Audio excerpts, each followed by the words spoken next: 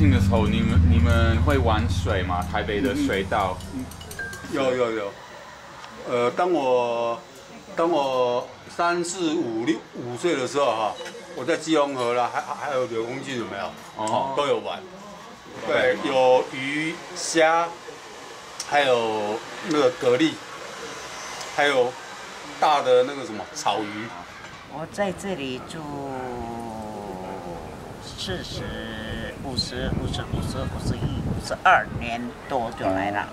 那你要看那个水沟是不是啊？对啊。水沟是很大，现在水往这边走。往这边。哎，我那时候很傻的，一天到晚做事哦，很忙。我是个专书，我从西周街来的时候跑进去，我小孩子在两三岁了，他掉到水沟里头。哦。水沟没有很深的，就这么。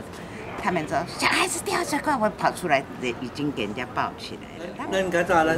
整个社区啊，对，整个社区整个中型铝、中玻璃，喝水喝在这里。那是有个井吗？地塔边啊。是井还是？天然水流下来。天然水流下来。像这个山壁啊，这个水位流出来啊，它下面就做一个水池。大家都来跳回去。下去玩水，以前我们先生晚上下班之后在那边游泳啊，那边洗澡啊。嘿，那时候水很干净哎。嘿，我是没有，他们像前面那一排房子，很多人都在那边洗衣服啊。还在洗衣服啊。对啊。会抓到吃的吗？会抓到鱼之类的吗？鱼没有抓来吃的，那鱼不大啦，有鱼啦，鱼不大啦。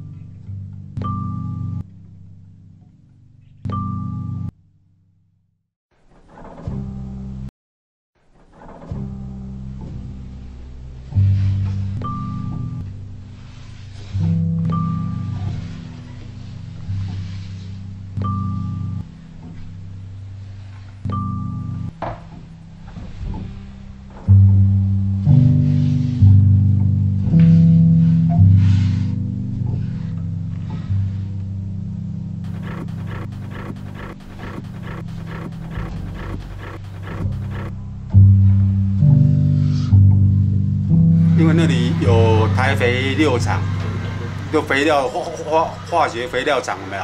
所排放的那些化学物质啊，还有一家企业化工，他们就是把石油提炼的残渣那个再提炼了没有，做成柏油路里面的那个胶质啊的那个材料，排放在河里面，把那些全部提了。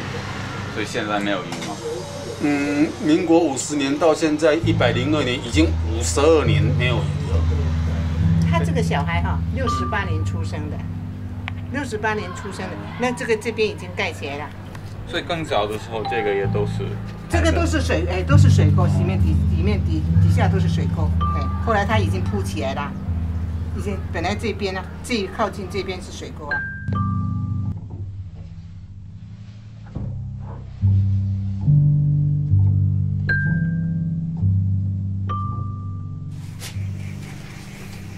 透明。氧缸器。No. Fire stick.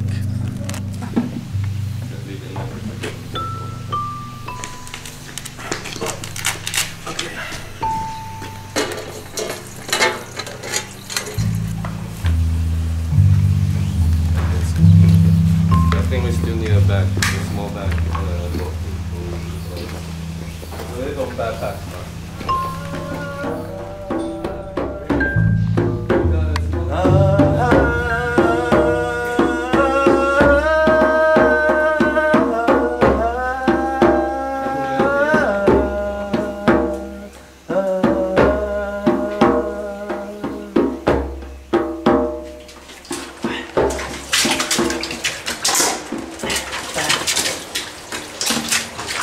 The exercise. Yes, like in the army. I think they're really going under and down into the channel. It's like, it really relates to that. That it's dark and no one's down there and no one's really seeing what's going on down there. I think for me, like, it feels the same as this like forgotten history. Just going down there and exploring and really knowing what is actually down there, because you're actually down there and you see the dead snake, or you have like cockroaches on all the side of you, or there's fish in the water, there's these tortoises. You're actually down there and you feel and you can touch. It's like rediscovering for yourself first. Mm-hmm. Rediscovering for yourself before you, like, yeah, knowing for yourself really what is down there before you can before you can talk about it as a social issue, or as a movement, or as something you want to open. It's like shrink yourself. It becomes like a tiny bit and then go inside of your body. 台北市一直是因为就是等于排水居住人口非常集中，而且那么不是高楼，所以为了这些水会怕淹水，所以一考量的话，就是只要看到水就坏着，统统拿掉，就是赶快排掉的一种概念之下产生的后果。实际上就是刘工他本身就是研究了各种水，然后发现说其实是要这样走才有道理。那结果我们今天为了假装要把它打开，然后去pump水，然后去用自来水，那这跟刘工他当年要来意义完全不一样。对，是完全是很荒谬的。就台北它现在整个过度开发哦，所以它的整个都市的铺面全部都是硬铺面嘛，因为全部都是 asphalt， 全部都是那个柏油跟水泥嘛，所以它水一下雨，啪全部都流走了啦，就是你留不住水。那我们这个时代现在碰到的问题是，你怎么样让水可以多花一点时间留在你的生活环境里？那这个问题其实跟270年前是同样的问题，那只不过当年灌溉的是水稻，你知道吗？是农作物，是农田。那个今天我们要灌溉的是社区，我们所有的水都是从翡翠水库引来的自来水。那可是你看这种极端气候之下，有时候就是完全不下雨啊，完全不下雨的时候，你要怎么办呢？那个水库的水是会干的。于是乎，你下雨的水，你要怎么样可以花比较多的时间停留在我们居住的社区里面，变成生活用水？那这一题是我们这个时代需要去解决的。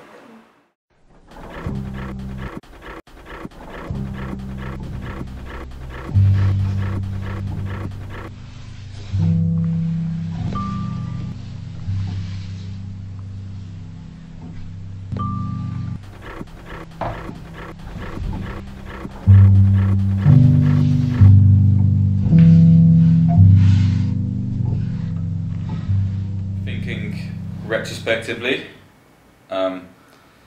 although I didn't know at the time, I spent about like 2 years sitting in a cafe doing my Chinese homework or writing whatever, and the cafe's like made, it's kind of like woodish, and then behind it there's a little stream with like a bridge. It's a tiny little stream, it's about like 10 meters. It's about 10 meters behind, but it's like place where you can go behind and smoke or whatever. It's just kind of got that like this little bit of this tiny little bit, like 10 meters of like nature in the middle of the city. And in that stream there's turtles, and there's a little bit of green. Although it's right in the middle of the city, it's slightly connected to the leftovers of this nature, in the city. And that is part of the Liugong Canal, which I found out later. It's interesting you say leftover nature, and I say leftover architecture. Right. It's a different way to cut into this point, because I grew up in this middle of the city, and I didn't really have a lot of chance to get to the nature, like very closely, like go into the forest or whatever like that. So I always thought, oh yeah, I saw some tree on the street, and I wouldn't consider it's part of nature. It's just like a decoration for the urban planning. It's real tree, but it's also artificial, because it's not real. It's a human growth. It's not really naturally grown in the nature, in the forest. Yeah.